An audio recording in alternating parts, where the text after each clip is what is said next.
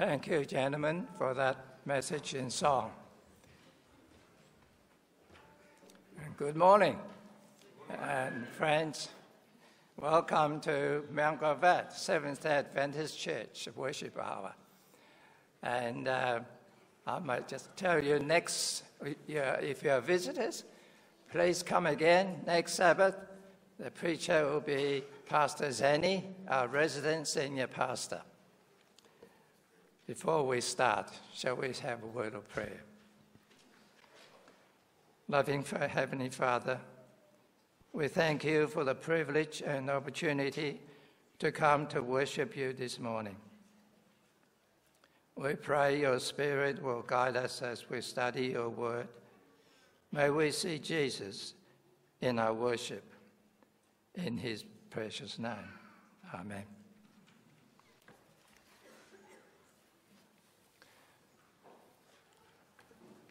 The 16th century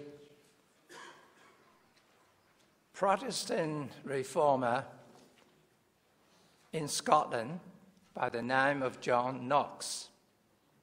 He was well known for his Reformation work and more so for his fiery sermons. As John Knox, dying in bed, he whispered to his wife, he says, "Please, dear, go and find where I first cast my anchor. Where I first cast my anchor." Without hesitation, she turned to John, Gospel according to John chapter 17. The famous Christ's high priestly prayer. And the chapter has been called by many Bible scholars as the noblest and purest pearl of devotion. Before we begin to study the lessons from this incomparable prayer of Jesus, we need to wind back the clock a few hours in order to set the scene that leads to this prayer. When Jesus celebrated his last Passover service with his disciples in the upper room, he did so with a heavy heart because he knew his public ministry was over. In a little while, he will be arrested, tried for political treason, publicly humiliated, and crucified as a criminal. If there ever was a time Jesus needed comfort and support from his disciples, it was on the night of his arrest.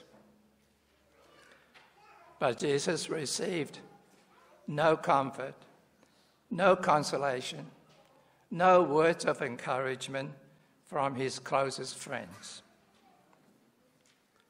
The disciples arrived in the upper room, filled with pride and preoccupied with self-importance and serving ambitions, as well as hostile rivalry. You can imagine the room was filled with tension. Any one of them would gladly step over the others in order to get the choice assignment in the kingdom of power. They were too self-absorbed, driven by a lust for power. They were insensitive to Christ's heavy heart. Feelings of jealousy, resentment, impaired their thinking and understanding. All they could think about was to get that best position they're after. No one, none of the disciples was thinking about taking the role of a servant, because customary someone washed their feet. And that it was unthinkable for them to want to take that role. As far as they're concerned, it was a servant's role. Imagine the shock the disciples felt as they saw the master picking up the jug and a basin and a towel, starting with Judas, and wash their feet. That evening, Jesus revealed the secret of his spiritual power, and it was his constant dependence on his Father. He also revealed to the disciples what could they secret spiritual power is to connect every day with God. As his parable, the vine and the branch, demonstrated.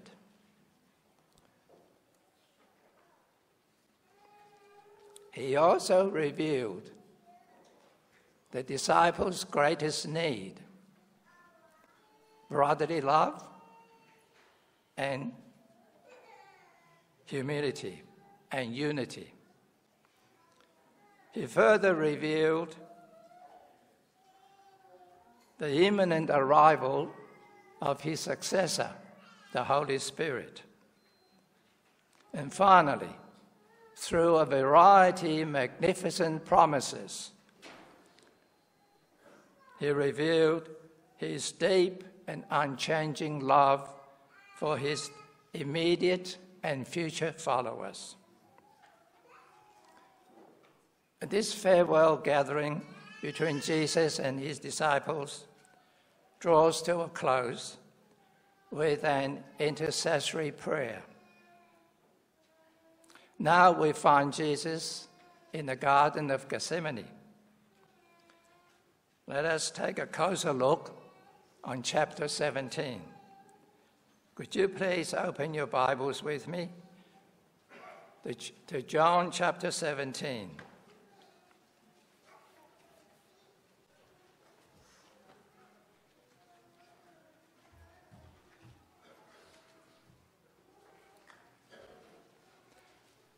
This is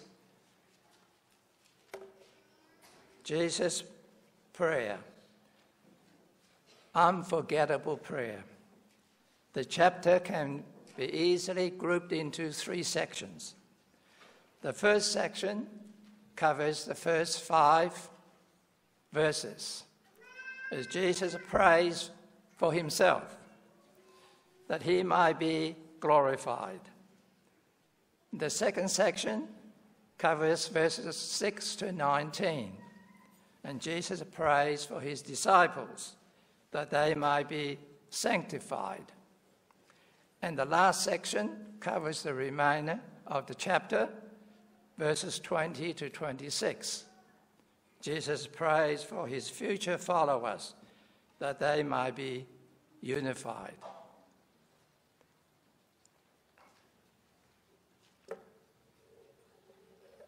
Perhaps we deal with the first section first. In here, amongst 5 verses, at least 3 things are worthy of note. Number 1, consider Jesus' request that he might be glorified. For himself, he made 2 petitions. Firstly, that he will be able to bear the agony of the cross, so that the Father's love and his justification and his justice will be for this rebellious planet may be vindicated. Secondly, that through him eternal life will be available to all who come to him.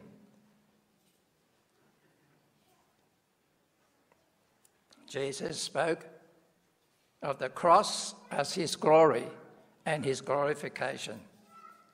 His finest hour was the hour of his crucifixion. By his death on the cross, he drew all men and women to him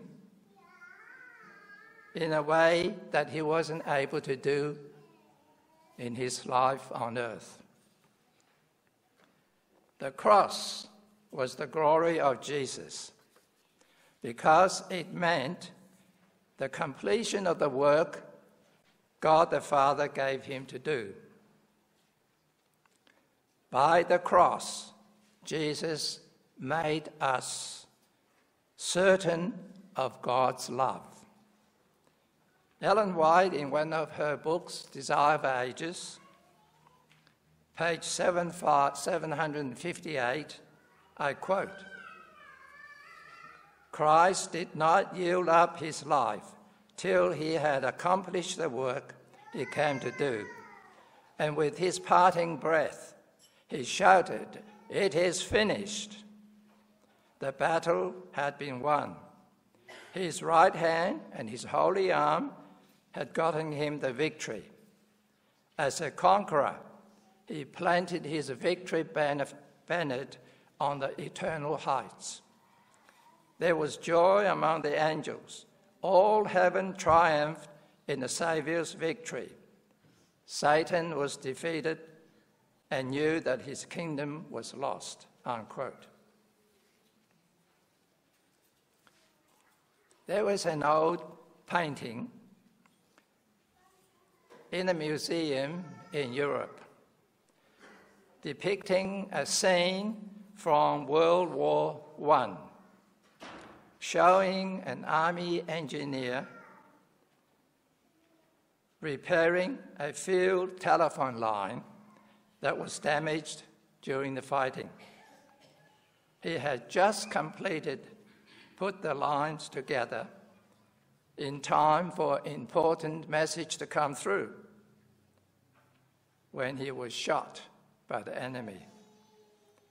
The picture shows him in the moment of death, and beneath it, in the caption with 2 words, "Message through." The engineer had given his life so that the message might get through. Friends, there was only one sure way that God could communicate his love to sinful human beings, and that was through the death of his Son on the cross. By his death, Christ re-established the line of communication between God and us. The second point worthy of notice, that in these verses, verse 1 to 5, it is in this part of Christ's prayer we find the great definition of eternal life.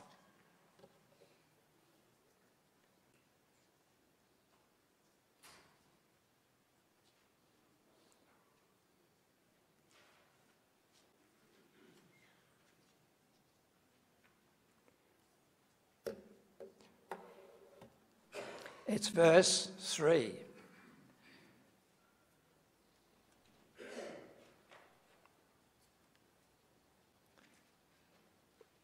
which is to know God. Reflects again on the absolute necessity of a personal and vital personal relationship with God if we wish to have eternal life. And finally, please notice that Jesus claimed his pre-existence with his Heavenly Father on verse 5. Now, Father, Now, Father, glorify me in your presence with the glory I had with you before the world began. Now let's read on from verse 6 to 19, the prayer for his disciples, that they may be sanctified. Only hours before the cross, Jesus bared his soul to his disciples. In the upper room, and later as they walked towards the Garden of Gethsemane, the things he said and did revealed once again how deeply he cared for his own. By a silent act of humble service, he destroyed their pride and jealousy. Through an abundance of promises, he opened heaven's storehouse. And in his moving prayer, he figuratively swept up in his arms his followers of all ages, including you and me, and committed us to his Heavenly Father's love and care. So even in his prayer for himself, Jesus' ultimate goal is to glorify his Father and benefit others. Jesus then focused his prayer directly on behalf of his disciples, because they will soon have to learn how to live without his physical presence among them. He does not pray for the world, but only for those who have renounced the world. I pray for them. I'm not praying for the world, but for those you have given me, for they are yours. He prayed for his disciples because they will have to remain in the world without him, and they will become the object of the world's evil attention. Have you noticed a remarkable thing in Jesus' prayer? With all his power, that he displayed during his ministry on earth, he still sees great value in praying for others. It tells us that prayer for others accomplishes things in this world that never would happen otherwise. Now, in the last part of Jesus' prayer, he turns to the future generations of Christians. In the fullest sense, these generations include all Christians who have never had an encounter with Jesus in the flesh. Now let's go to verses 20 to 26 and see Jesus prays for future believers, that they might be unified. Friends, we cannot study this section of Christ's prayer without being deeply touched that Jesus remembered and prayed for us. Each one of us is included specifically in verse 20. My prayer is not for them alone. I pray also for those who will believe in me through their message.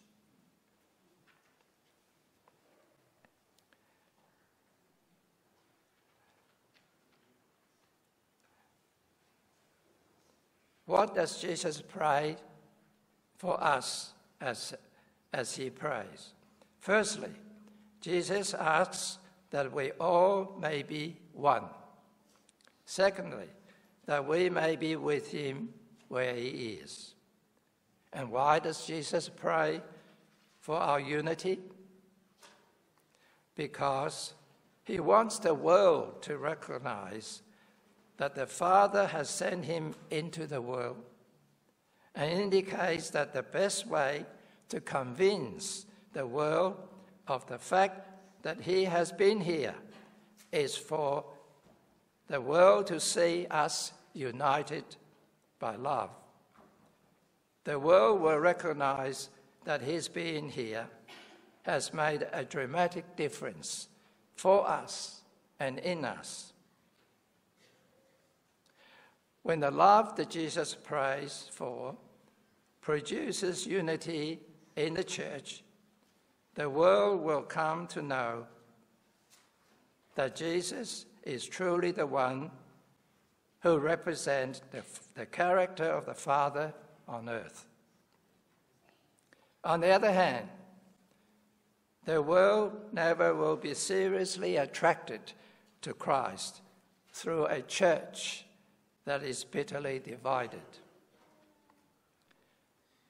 When Christ's prayer for us is answered fully, as it most certainly will be answered fully, the resulting unity based on love will draw multitudes of people to our church doors, seeking to join us. Ellen White, in another book she wrote on education, page 258, I quote, "We may ask for any gift he has promised, for the pardon of sin, for the Holy Spirit, for a Christ-like temper, for wisdom and strength to do his work.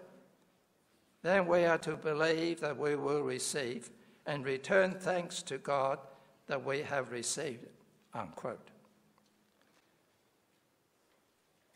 We are invited to take our stress and sorrows, our pressures and problems, our doubts and discouragements to Jesus in exchange for his peace. The Bible tells us, "No storm that rages against us within us or has peace.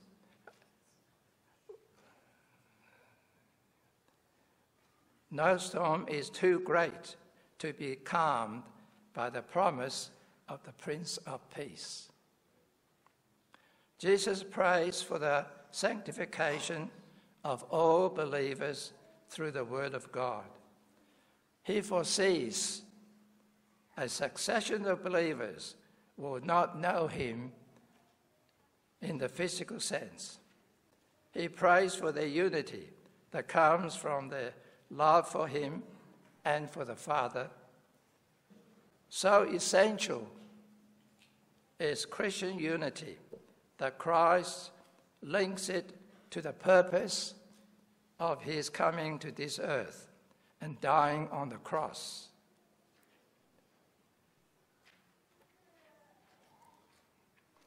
Verse 23. May they be brought to complete unity, to let the world know that you sent me and have loved them even as you have loved me. Thank you. Even though only a few hours lay between him and the agony of the cross, Jesus' major concern was to build within his disciples the desire and the ability to follow his example. For effective Christian service, they will need humility, hope, and unity, and to keep connected with God in prayer.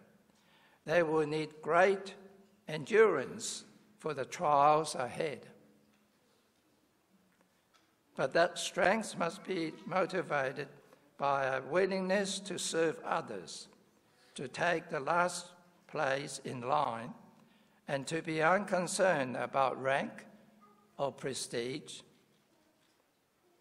They will need the inner resource of hope, which must accurately reflect God's word and his will. The Master, in his final talk with his disciples, taught them 3 vital lessons, and to us as well. Each of these lessons may be summarized in a formula: P plus C equals H.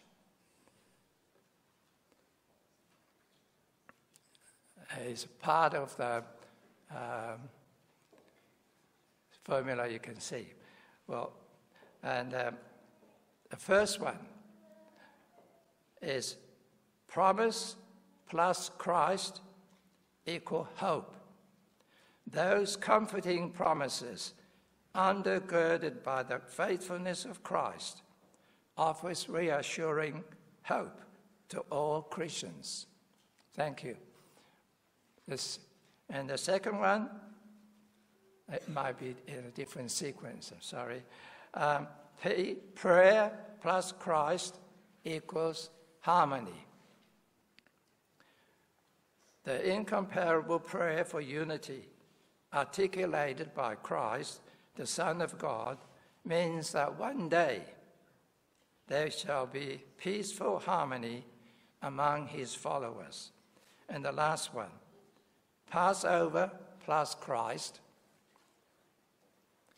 That Passover supper, enhanced by the action of Christ, brought a lesson of divine humility.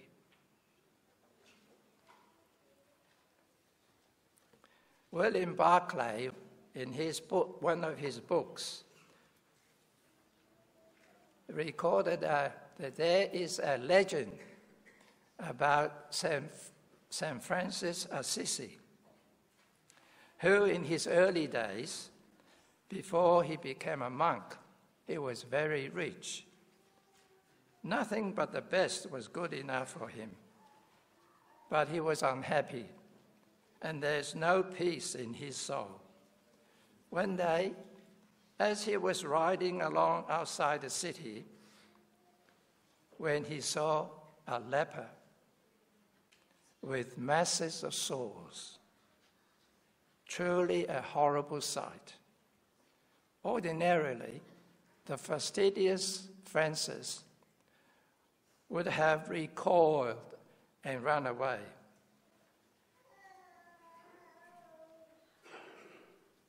Something happened to him inside of him. He got off the horse, he flung his arms around the leper. As he embraced the leper, the figure turned into Jesus.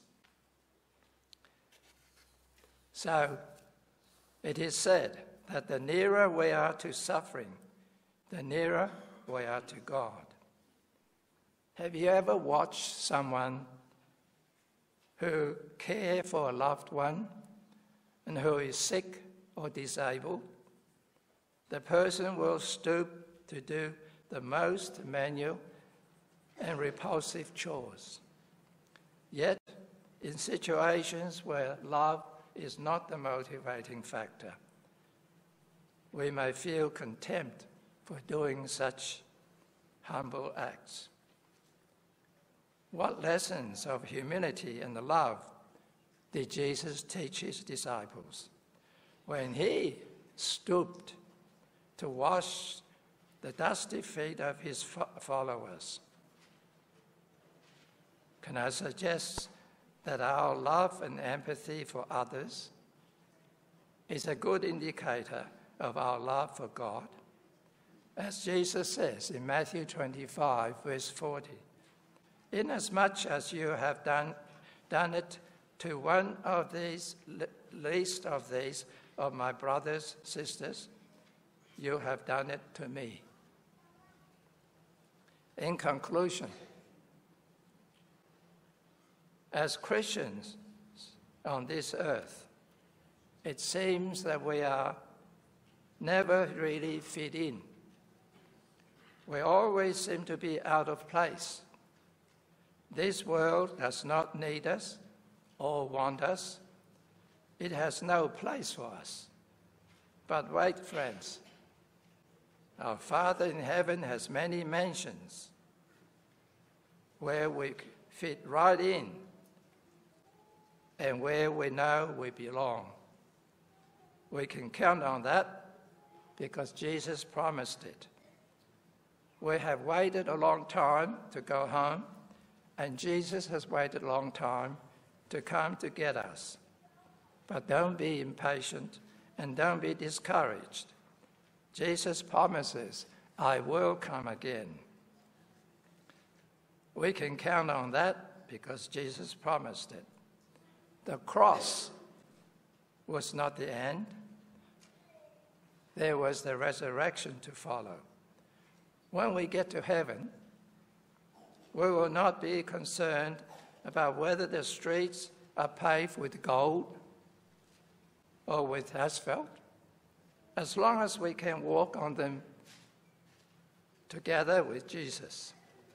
We will not care if the 12 gates are made of large pearls or wrought iron, as long as we can get through one of them to be with Jesus. Heaven is not just a place. You see, it also is a person with a capital P. And someday, Jesus will come again to take us to be with him. Jesus promised it.